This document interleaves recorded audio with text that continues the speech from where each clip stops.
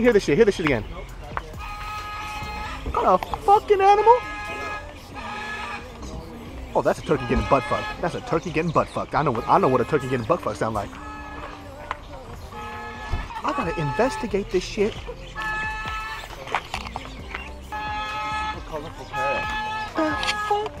Motherfucker loud as shit. You need to shut the fuck up. You getting butt fucked? Yeah, you said tripping, motherfucking parrot. You about to start shit with me right now. I'll fuck your ass up. I'll pluck your fucking feathers.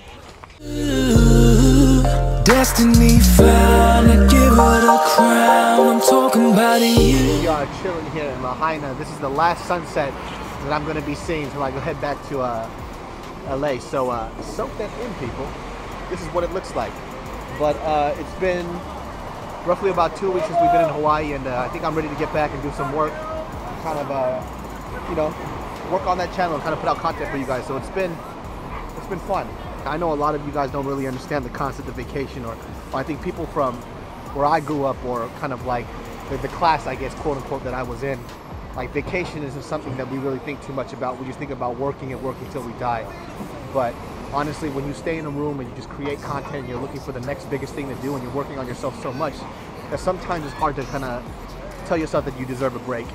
It has been a very interesting year trying to create content that kind of makes me happy versus what everybody else wants to do, which I understand that is a very hard concept for you guys to understand.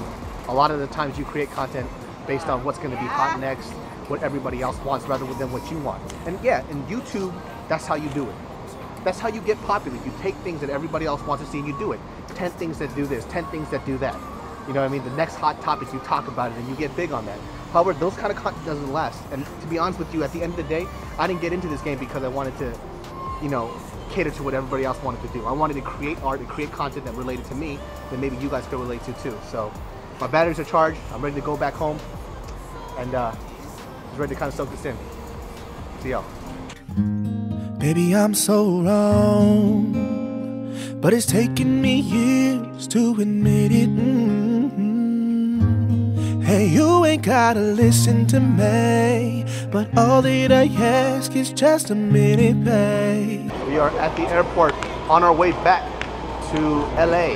So we're gonna have a layover thing going in Honolulu, or Oahu, I'm sorry. Actually both. But guess what? That's what today is. Today is Gio's birthday. Happy birthday to you.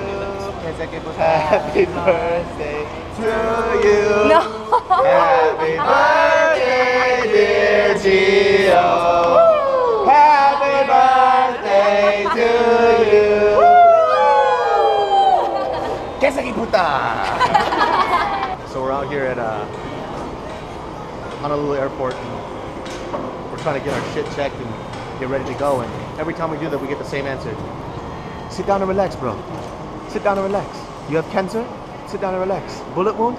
Sit down and relax. I want y'all to notice the color of Bart's neck.